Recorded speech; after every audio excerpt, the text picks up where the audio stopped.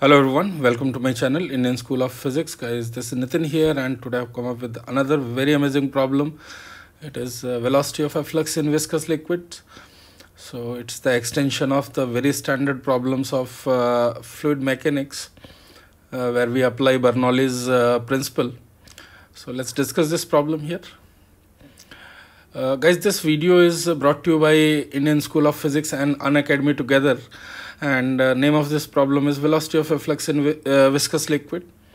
Guys, my current courses are INPHO Foundation and JEE ADVANCE 2023. This course is starting tomorrow at 9:30 p.m.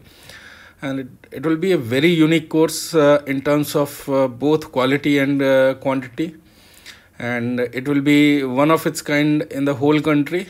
So please tune in for that and inform the relevant people, those who are interested for Olympiad preparations, mainly focused at INPHO, can look forward for it.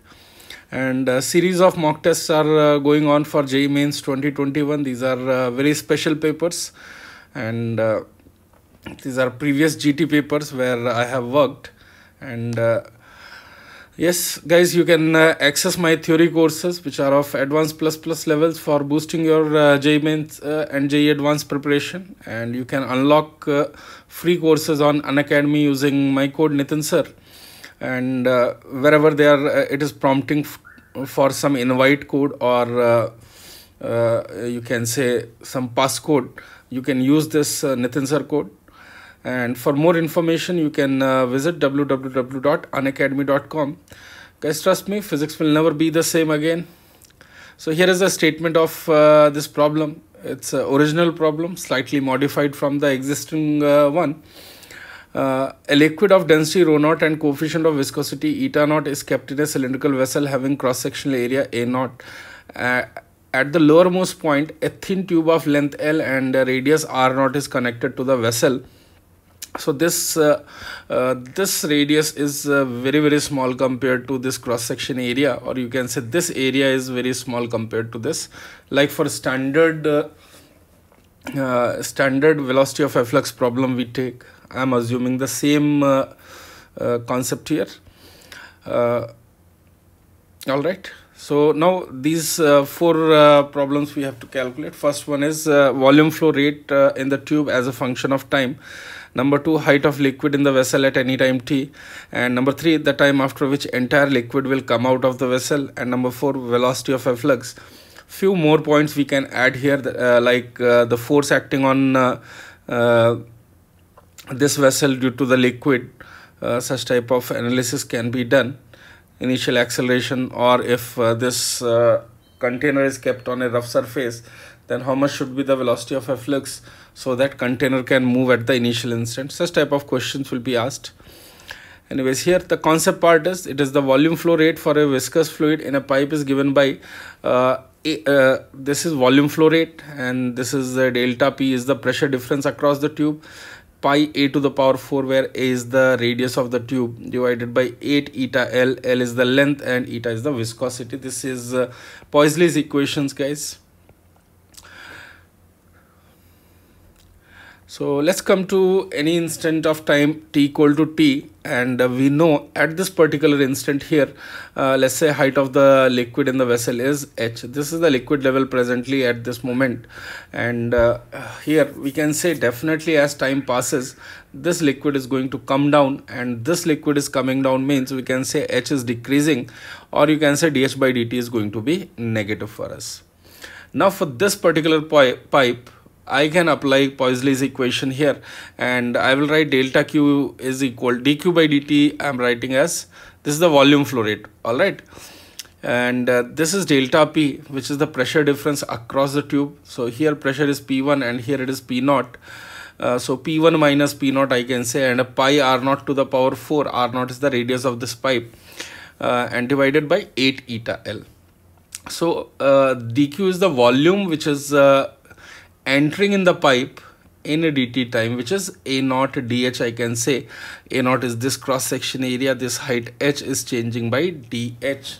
So minus a naught dh kinematically if I write, because dh is actually negative. So here you can see this is the volume. So if I substitute this value here, minus a naught dH by dt, and this P1 minus P naught will come instead of delta P, pi r naught to the power 4 by 8 eta L. Now here I can use that approximation, which is if a naught is very large compared to pi r naught square, then I can say liquid is nearly stationary. And if liquid is nearly stationary, I can write pressure here is P naught plus rho gh is equal to P1. So that is what I have written here. P1 is equal to P naught plus rho gh. Now from here P1 minus P naught value is rho gh. If I substitute in this equation here, I am getting minus a naught dH by dt rho gh pi r naught to the power 4 by 8 eta L. Now it's a very simple differential equation. Just separate the variables. If I separate the variables here, this kind of terms I am getting. This is ln h by h naught. So if I remove that ln, that will come in the exponential power. So here I'm not explaining the calculation part. I think easily you can manage that part. So I am going to get this h as h equal to h naught e to the power minus pi rho g r naught to the power 4 by 8 eta L a naught into t. This is going to be the answer for h as a function of time t. So exponentially this h is going to decrease from h naught to 0. And it's going to take infinite time. That is what I have written here. This is the answer for third part. So if h is tending to 0, t must be tending to infinity. So it will take a very large time in order to empty the vessel. Now next is volume flow rate. So I am going to use this equation. This is the volume minus a naught dH. So minus a naught dH by dt is going to be the volume flow rate. And h as a function of time is known to you.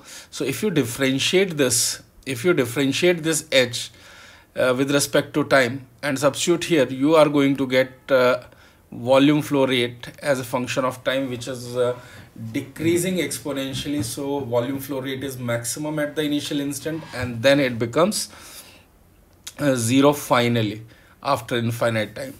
So dH by dt value, guys, I think easily you can differentiate and you can substitute. This is what we are going to get after differentiation. And similarly, velocity of efflux.